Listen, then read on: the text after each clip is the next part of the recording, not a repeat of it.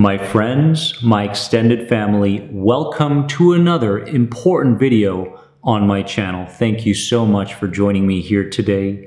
And if you want to learn more about the #1 health anxiety recovery program available online today, you can learn more by clicking right here. And friends, today's topic is on health anxiety because there's been a lot of conversation around components of health anxiety recently on my social media accounts. And I can see that people are confused. I can see that people are frustrated. I can see that people are going through a bit of a seesaw battle between their higher selves and the health anxiety.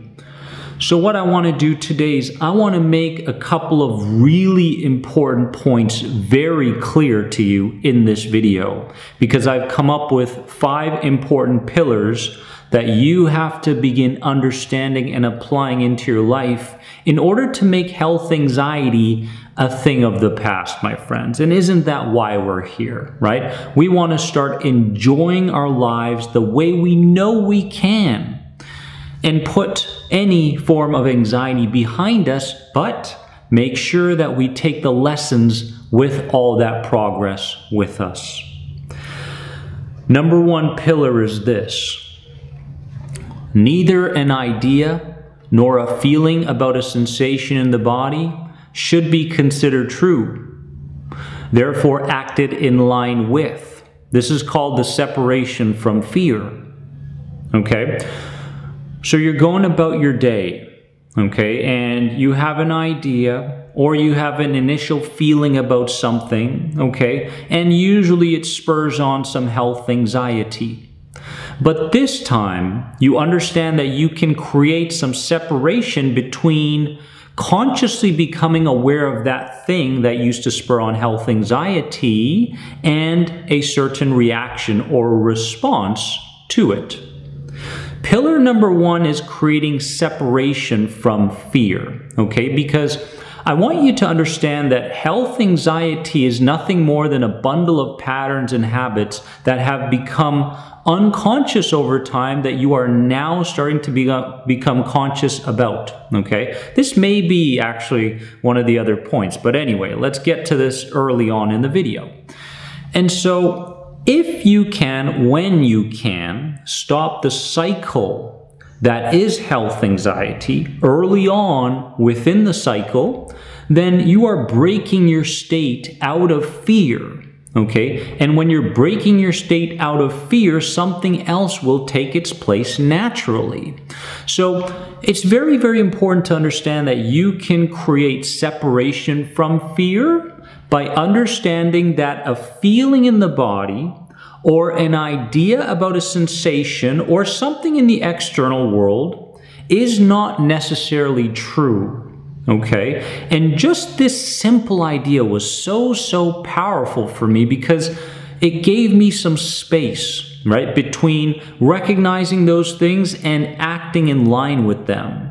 And this is what health anxiety is, isn't it? We fall for the feeling, we fall for the idea, we fall for the story that we've just read on Facebook about someone else in regards to our friend or family member, and all of a sudden it takes us down a spiral of health anxiety, either right away or later on, and we take on other people's energies, we take on other people's stories. It becomes ours. But my friends, we don't have to do this anymore. We don't have to play this game anymore, okay? And this game is all related to this association between worry being our safety net, okay? Worry doesn't have to be your safety net anymore. You can interpret worry in a different manner, #1. And #2, you can create some separation from fear just by recognizing that you don't have to fall for a feeling or a thought anymore, okay? #2, and I've got my notes here just to make sure that I have everything I need to send the right messages today. #2, A top priority for a health anxiety sufferer must be to learn how to look empowered and breathe in a way that exudes safety at all times. Okay, this is important. Health anxiety healing has a lot to do with building momentum, because anxiety also has a lot to do with building momentum, but in a negative sense.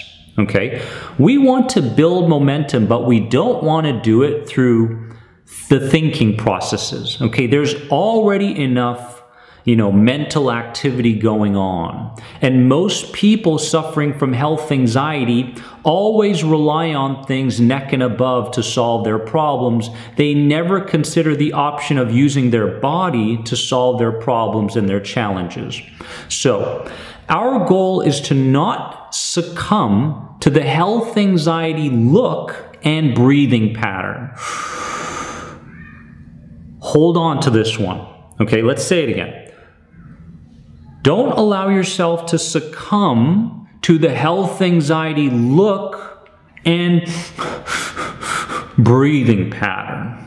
Now, we're talking physiological change here, my friends, okay? So instead, I want you to create momentum throughout the day in terms of how you use your body.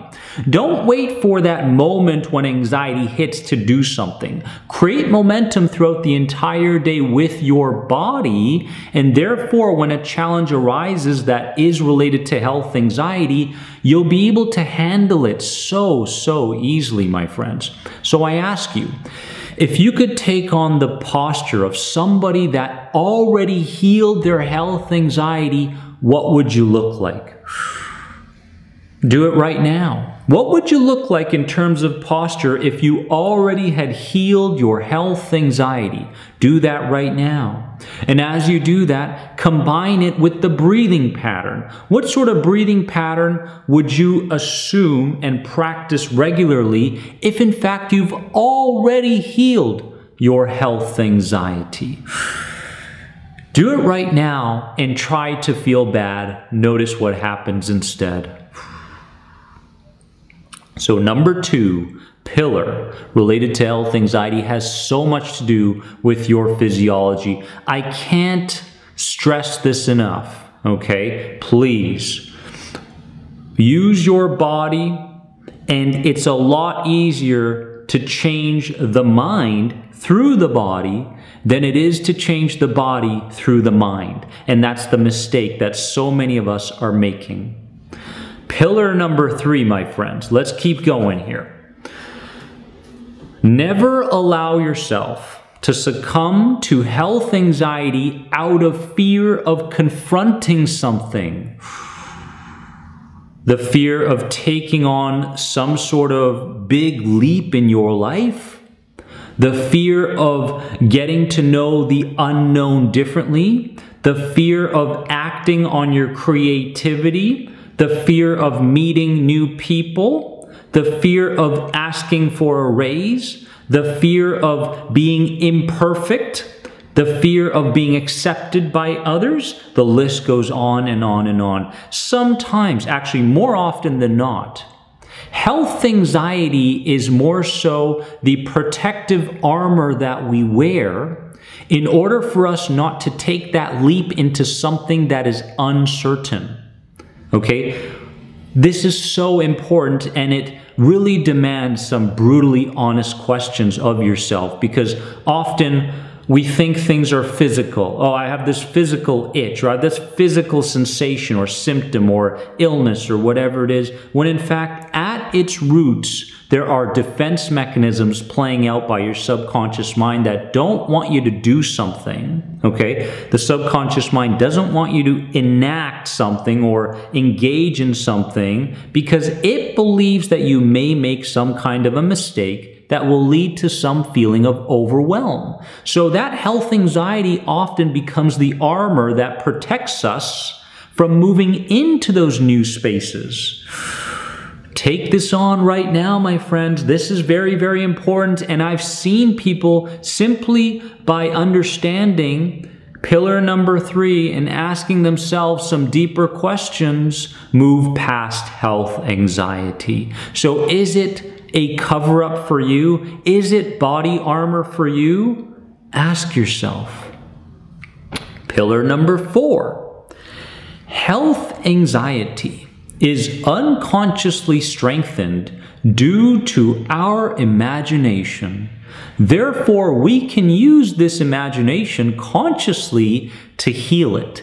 If the imagination played such a massive role in the construction of the health anxiety identity that we feel like we have to live out each and every day for safety purposes, then we can use that imagination consciously to move ourselves in different directions, okay? Instead of imagining the worst, start to imagine the best. Instead of imagining the worst case scenario happening, imagine the best case scenario happening. Instead of imagining a day full of sensations and symptoms of health anxiety, imagine a day where you still feel those things, but it's kind of like a fly moving around your face, and you grab your fly swatter and you go, right? You can imagine these things, my friends. In fact, people always ask me, Dennis, what's the most important tool that helped you in your anxiety disorder healing journey? And I would say it would be my imagination. Often, we're not presented with ways of using the imagination for better purposes to improve our lives, especially in the Western world. In the East, we tend to understand how the imagination works and how we manifest things due to it, but not so much in the West. But I realize, my God, like the end result of everything is a feeling, right? I have a feeling I either want more of, or a feeling I'm trying to kind of put aside and not feel anymore. So just before the feeling, what starts to happen? I start to imagine things, whether I'm aware of it or not, right? You know, you got the thoughts, yes, you got the thoughts, and you've got the beliefs, you've got the ideas, you've got the behaviors, but through all these different components come pictures. Pictures and movies that you run in your head unconsciously that bring into your reality what it is you are imagining.